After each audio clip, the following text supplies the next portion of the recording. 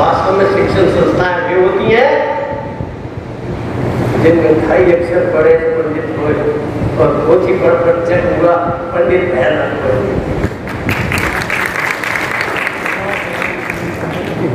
एक विश्वविद्यालय वो था जो नालंदा विश्वविद्यालय के न जाता था। अभी प्राचार्य ने कहा है कि इसमें 18,000 छात्र,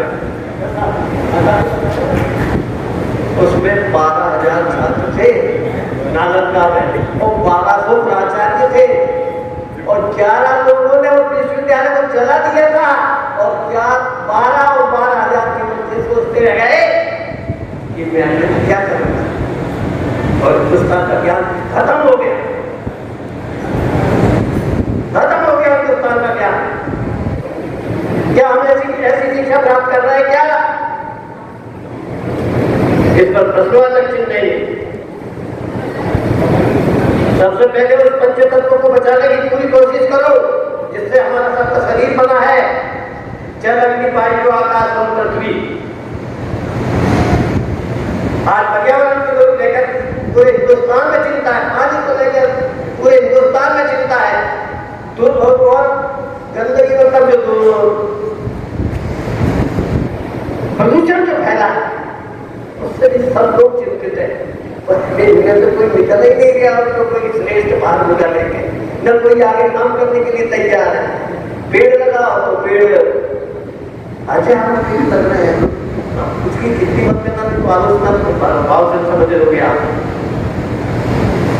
आज पेड़ लगा दिया तो पालन पोषण कब तक करने वाले अपन?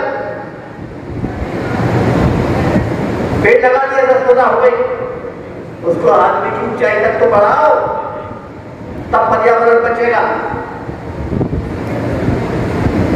अवैध रूप से नदी नाले सब पर कब्जा हो गया है,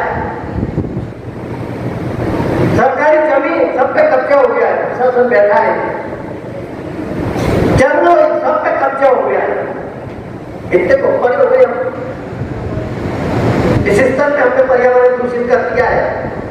और हम इस महाविद्यालय को जो ये प्रधानमंत्री श्रेष्ठ विद्यालय का शुभारंभ कर रहे हैं, मेरा आप सबसे निवेदन है कि केवल एक गुरुद्वार के पकड़ लेना, केवल एक गुरुद्वार के पकड़ लेना।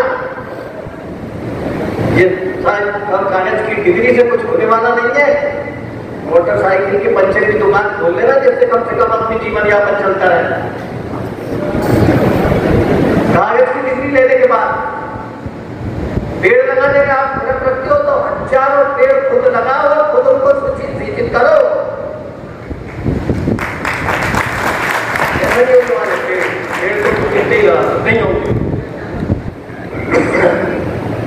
आप हम यहाँ से पढ़ के निकल रहे हैं, पेड़ तो लगा दिया आपने, पानी डालने वाला कोई नहीं तो कहाँ से होगा, कैसे पढ़ेगा?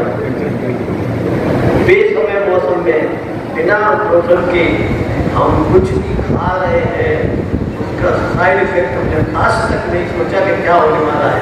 हमारे जंगलों में कितने प्रकार के फल कंद मूल सब पैदा होते थे, उसका हमने तो नाम तक पता नहीं होगा, उन लोगों के हमने शक्ति नहीं की होगी।